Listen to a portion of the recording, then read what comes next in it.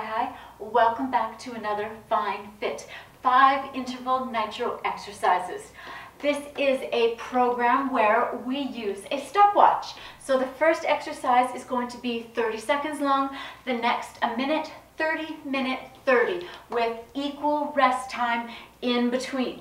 If this is confusing you just a little bit, down below in the description is a little better description of what this is all about. Before I show you this week's 5, remember to warm everything up before you begin.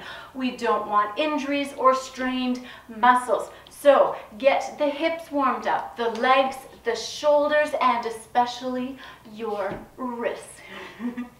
With all that out of the way, let's find out what this week's 5 interval nitro exercises are.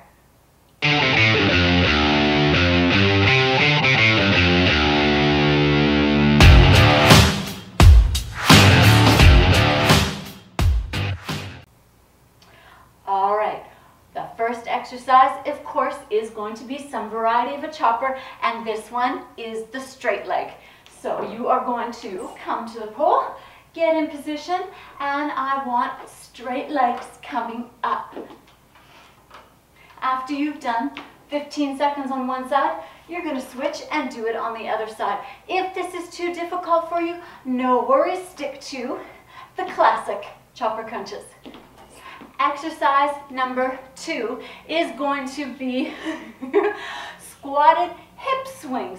So you're going to face the pole. The first 30 seconds, you're going to have feet together, hands on the pole for balance, and you're going to swing your hips.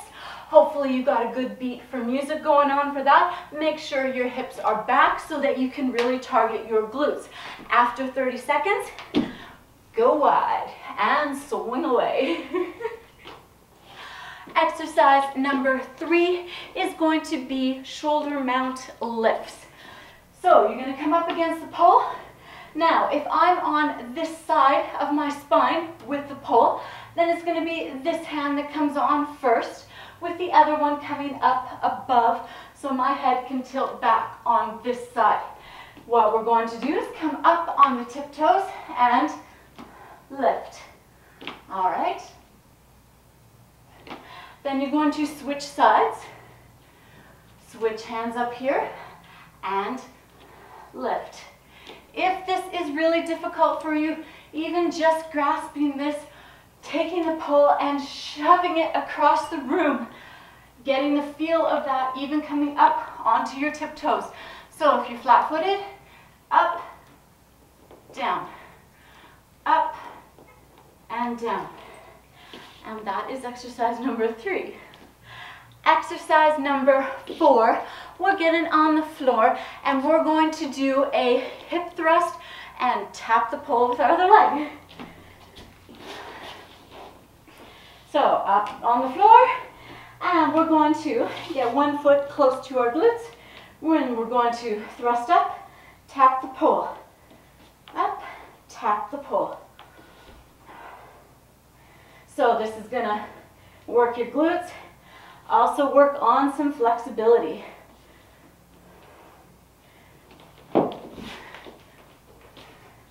The last exercise for today is going to be fan kick circles. One of my favorites. So you're going to come up against the pole into the classic chopper positioning. Inside leg is going to begin by swinging away from the pole and then up and around to the other side, and the outside leg follows right along. It's going to look like this. Up, and keep going. After 15 seconds, you're going to switch sides, switch hands, and continue. If it's hard to get your legs up in the air, no worries, then just do little ones, butt up, and get yourself over.